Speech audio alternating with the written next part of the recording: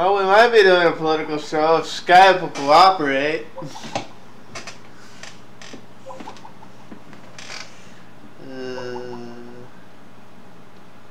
Those of you wondering why I wear these sunglasses in a dark room, it was a fun night last night. Oh yeah. A little too fun.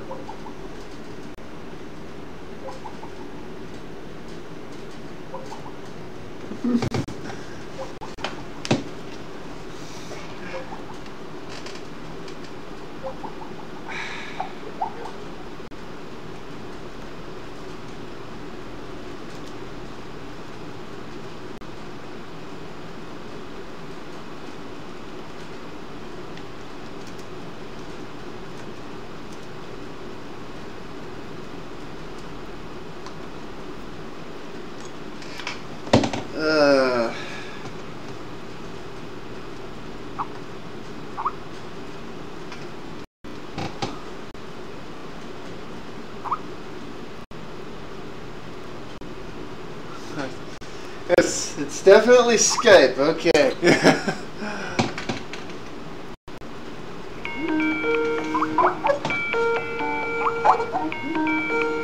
I hear you say like a word and I ask you where's your video and then it just... I can't hear you. You can't hear me? No, I can. Can you hear me now? Yeah, anyway, it's Skype, I'm not sure, but it just kind of like froze the call in the middle of it. Yeah, it's what it was doing over here. Really? Will it let you turn your video on, or...? No, wouldn't. Alright, now... No, it's trying. Okay, there's something. Alright, got my video. Right there.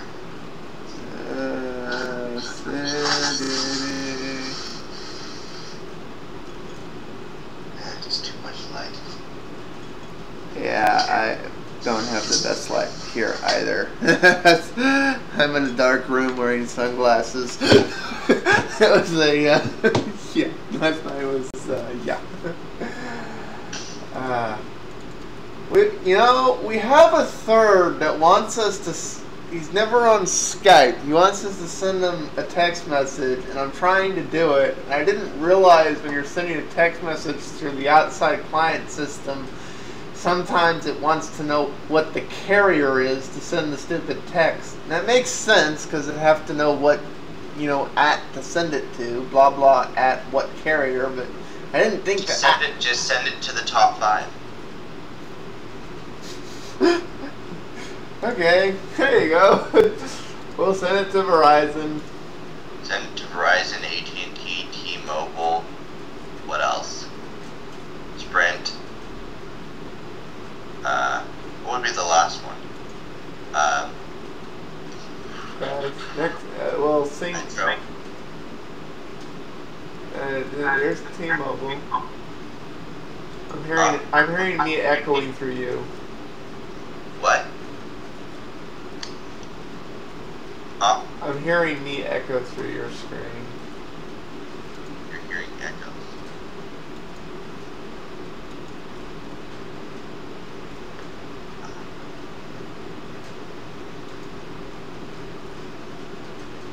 Okay, I've done T-Mobile, AT&T, Verizon, and now I'm going to do Sprint.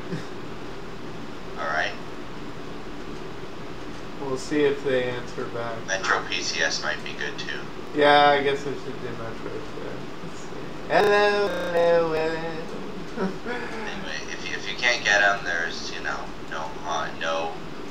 one can say that you didn't try. Anyway, do you have the thing on? Yeah, you should have the message now. Huh? Do you not have the share message? Okay, let me see.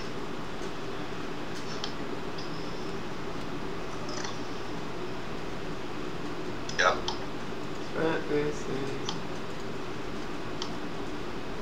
Is that what you're calling it? Political? I don't know what we're going to call it. I just made that for a note. The names of the show notes have nothing to do with the names of the shows anymore. They're just notes for notes' sake.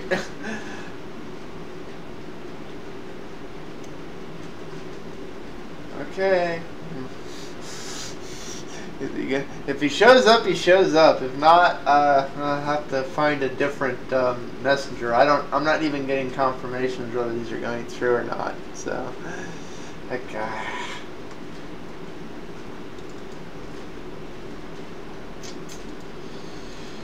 You want to give him like 5 minutes or see if he responds? Sure.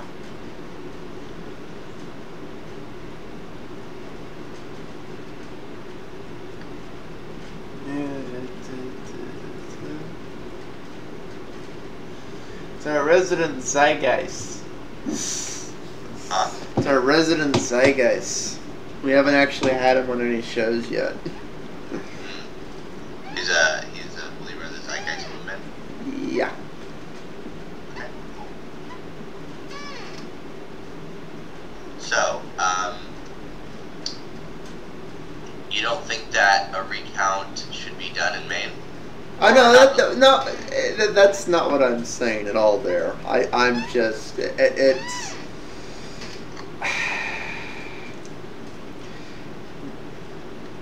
it's the same crap that was going on the others. You know, okay.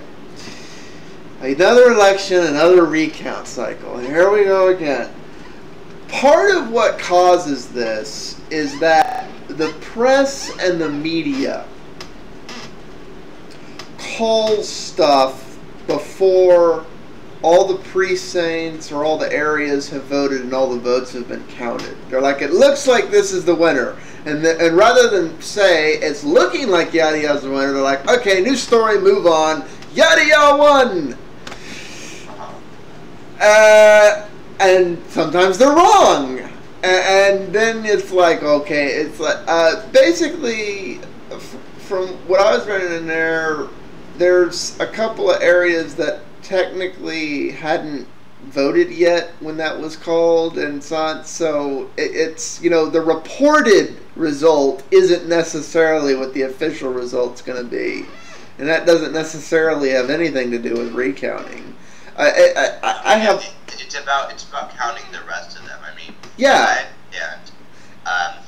Ron Paul was like within like 200 votes of Mitt Romney, and when they were first counting, he was ahead, and they kept, you know, getting closer to each other. So the end, you know, the last few counties might. Yeah, no, it could make it a Ron Paul victory, and it's like I say, the last few counties haven't been counted yet. The votes haven't been in. It's like I'm sorry, those delegate seats have not been awarded yet. That's being presented as like a recount story. No, it's the media called it before all the votes are in. And as the votes come in, we're like, maybe we called the wrong guy. Okay, a recount story. It's like, no, you guys called the wrong thing. Maybe. Yeah. And that's the confusing thing, actually, about our electoral thing. It takes forever to count some of these places. I mean, the reality is you sometimes don't know till days after who actually won. And we want to know like that night. We're very impatient in the U.S. We're like, no, I want an answer now. We haven't counted 100% of it. Answer now! Well, I mean, they hire some pretty good statisticians to test out, you know, stuff. And generally, they can be right with only like 8% reporting or so. Yes, but until you have enough of the votes counted that even if every other vote outstanding can't tip the balance, until that point, you don't know. You know, right. Statisticians can, like, they can be right 95% of the time, but there's always that time where they're not right. And this is like 9 times out of 10 when you're hearing about a recount thing or a vote different than a reported one or yada yada. That's what it is. They made a guess before all the data was in, and their guess was wrong. And what's really sad about that is there's a lot of times where candidates are like conceding based on these guess summations because they think and they like find out later they would have won and they didn't have to concede. And it's I don't think anybody's conceding or anything right now. It's just, it's funny. I am really hoping this election can avoid the recount stigma. I mean, ever since Al Gore, I think every election in the U.S. has had a recount something. You would think the press would learn. Stop reporting till you have all the data. Don't do it. Well, I mean, they're not. I mean, it's like if I had a reporting thing, I would try to report a few minutes before the rest and hope that I'm right. That's what it is. They're trying to be first to call it right, and as a result, we're getting more and more of them calling it wrong. There's like this rush to be 30 seconds ahead of the other person. And it's one of the few things where being first and being right. Say what? Did we start already, or is this all off the? The recording's running. It's looking like they're not going to show up. So, because I'm not seeing them on Skype, so I don't know what to. Yeah. Oh well. Right. Well, okay. Yeah, we've got. I mean, what's your opinion on that crap? Well, they should. I mean, I'm okay with them using some statistics and group sampling to yell out the winner first. But I, of course, don't think that doesn't mean that you should count the rest. I mean, you should always count to 100% and see, especially when it is so close. Because, I mean, there's a lot more than 200 votes left. And if they're so close together, then, it matters a lot which one might win. That's news to me. I didn't know anybody was even remotely talking about not counting them. Even when the media goes... No, I mean, no. It's just the fact that we're, like, calling out a winner without really counting the rest of the votes. It's not, about a recount. I mean, I'm sure they will count the rest, although I don't know. No, they're going to. In fact, they're pointing out, it's like some of these votes won't even be in till blah blah, and some of them haven't actually been cast yet because the following thing's going to vote on day yada yada. But anyway, so we don't know exactly who won yet, and so that matters. Well, like looking at this, let me see, how many votes is that actually worth? Let me see.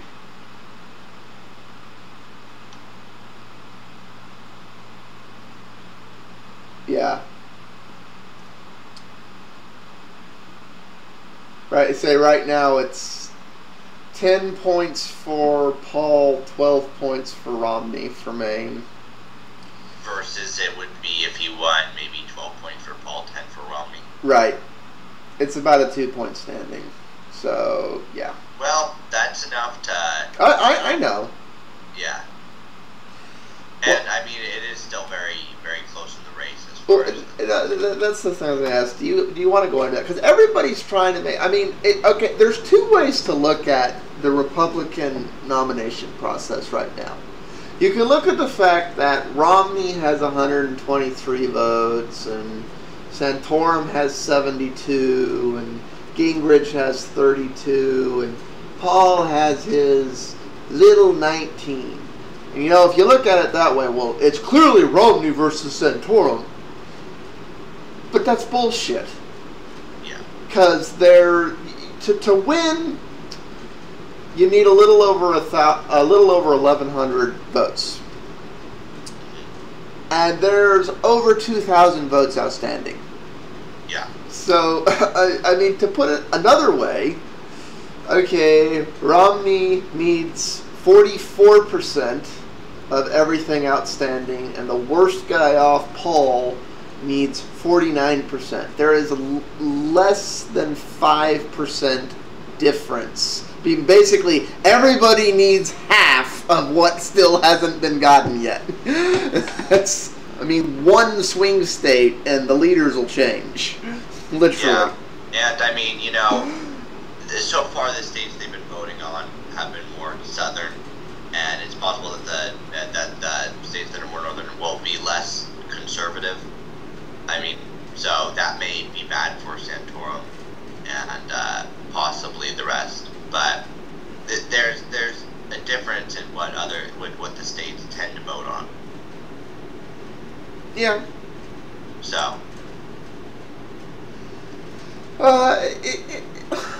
It'll be interesting. I mean, let me see here. What are the dates for these? Because I don't keep up with the dates for every single place, because, I mean, you only really keep up with your local one. But let me see.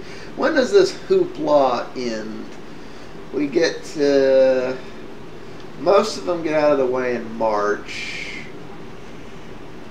Actually, I have a feeling it's going to come down to your state, believe it or not. Because the two big point states are Texas and California. Oh, yeah. Yeah, I mean, both of them are over 150 each. How much is New York? New York's only 95. Yeah, California, I think, is the biggest. We have the most population. Yeah. So, and is California winner take all, or is it split? I think it's winner take all. Okay, yeah. Okay, whoever is still in the running come June 5th is going to be spending a lot of time in California. I thought we had bad political ads. Oh, you guys aren't going to be able. You're going to go, stop! You guys are just going to be screaming, shut up, and everything. The radio, the TV, the shot. Jeez. I know that Santorum and Gingrich are going to do badly in California, but, you know, people might like Romney here. So. Well, and it's going to depend how the things are shaking up there. Why it's the largest thing, it is only 170 some odd points. So if by then it's like a 50-point game, they care, but they're like, oh, there's plenty of other places I can get it from. So we'll see what happens. Sound like you're as tired as me, man. Yeah, I'm not really used to getting up quite this early. It's your idea to do it this early, because you can't do evenings, I know, but you know, I don't know, maybe like 9 would be better in the future, but I don't know. Anyways, it's fine for me since I'm getting up for school earlier than this normally. Yeah, it's like, what's one more day?